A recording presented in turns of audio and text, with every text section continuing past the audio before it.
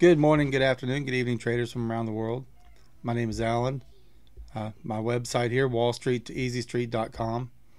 And today is May 22nd, 2014. And I just wanted to go over some of my charts with you today for the month of May. So far, since I've started this new methodology back in August of last year, my total for 10 months is 319%. So not too bad. April was a rough month there, 168 pips. We go here to my trading day, and my current total for the month of May is 198 pips. So have a couple of good losses in there, and that's where I'm at. So now I want to take a few minutes to go over with you some of the trades that I've made, so you can get a good understanding of exactly what I do. I'm not a professional trader. I'm a home-based trader just like anybody else out there.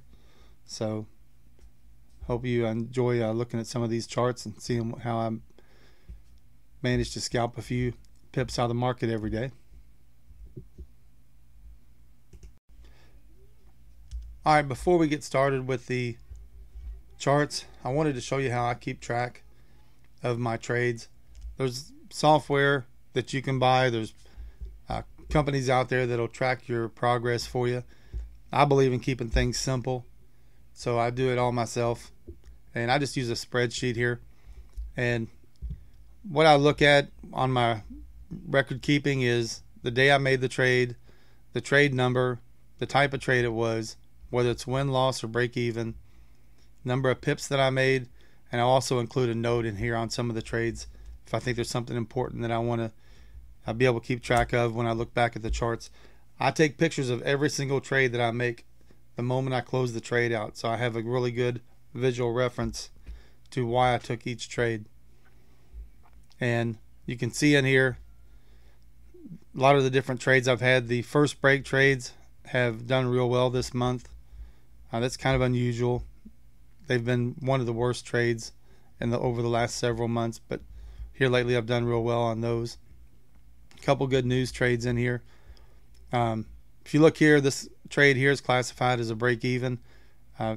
Took 2 pips on it, and also here I have a win that I took 2 pips on. And the difference on those is whether or not I'm closing the trade to get out, or whether or not I'm closing the trade because I'm hitting my profit target. So in this case, my target was only 2 pips on this test trade, whereas here I had to close that trade to get out. And that's all I do really for my record keeping. And I have it make a graph over here. This is what I post on my webpage that I keep updated for everybody to see where I'm at. And that's all I do. I really try to keep things as simple as possible. No sense paying somebody else to do something I can do myself. Okay, so over here to my first chart. This chart here was a range break, and I have marked that it was over a Euro holiday, so I wasn't really looking for very big moves. And basically I had drawn this box out here, and I drew the box out once we got to this level right here, when this candle hit the same level and bounced up, this long black candle. And I extend the boxes out so I can watch the price action as it bounces around across my box. And what I was looking at here is I took the trade to the short side and closed out over here. This one went for 3 pips, which was not bad being it was a European holiday. Alright, this trade here, this was taken for non-farm payrolls, and basically I trade the spikes. Typical on my news trades is I'll fib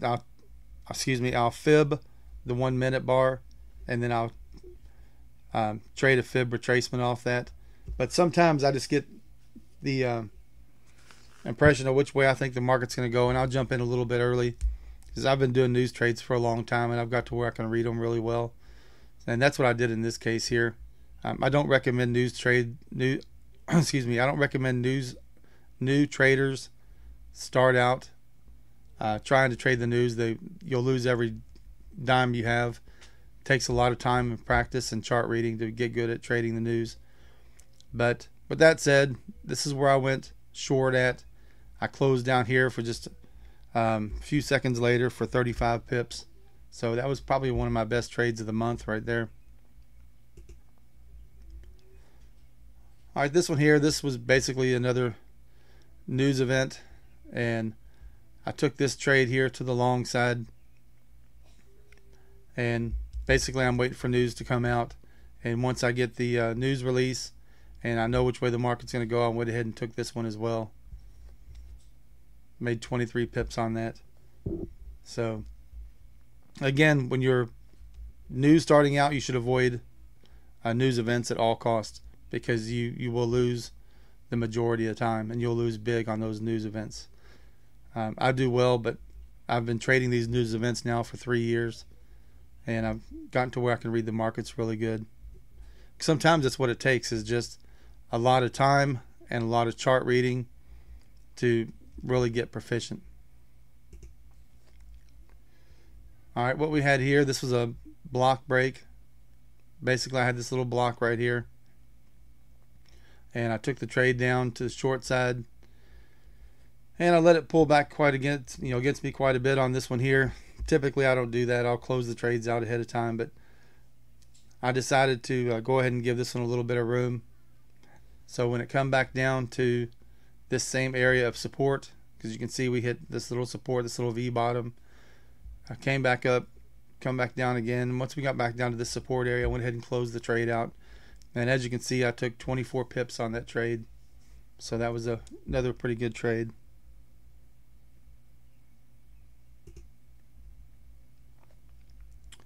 Alright, this one here had 2 profit targets on this one here. And basically my first target was here at 3 pips. So this trade here closed out automatically for 3 pips. And what this was you can see the markets trending higher, higher highs, higher lows, and we pulled back again. I've got this little block right here, and basically I had a couple doji candles and decided to go ahead and go long, and closed my first target here at 3, and my next target was actually up here at 6 pips, but once market pulled back here and I could see that it's not going any higher, I went in and closed the second half of the position out here for 1. So overall that trade was pretty well. Good trade.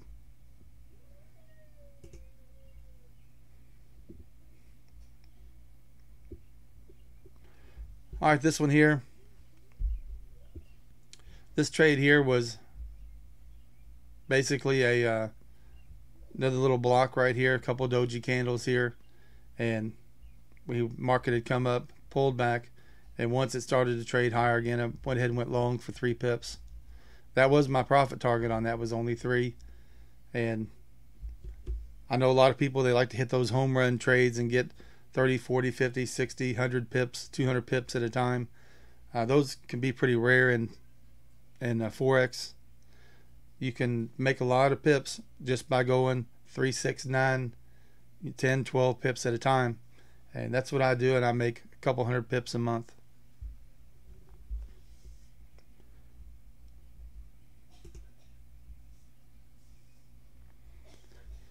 Alright, here again we had the market starting to move down, and I took this little range break here to the downside. So I went short right here, covered the position right here. This was a 6 pip trade. So that one there again went real well.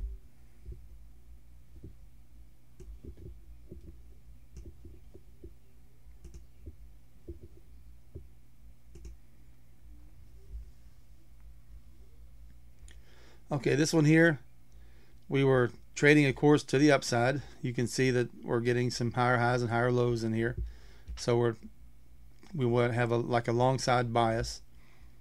And this was a first break setup where the market had pulled back really fast. I got the doji candle here, and I went long on the first bullish bar. And so this is where my target was, or my entry. You can see I got a bad fill, but it's the way it goes sometime. And the market came up here Now I'm also watching time and sales, and unfortunately I can't go back and show you what time and sales was doing at the time. So basically I got this candle here started to form, this little doji candle here at the top, and I'm watching time and sales, and the market slowed down to almost a complete stop. So at that point I realized it's not going any higher, it's time to get out. So I went ahead and closed the trade. Took 7 pips on that one. And there again, it takes a lot of time and a lot of studying charts to get really proficient at scalping. Don't expect to be a professional overnight. It does take quite a bit of time. And this next chart here, this was the same trade. You can see this is where I got out at, and the market went ahead and traded down. And had I stayed in it any longer, I would have had to close that trade out for a loss. So there's a lot to be said about being able to read price action, and I recommend start studying your charts as much as you can. Spend as much time watching the market move. It's boring, but it's got to be done if you want to be proficient at trading.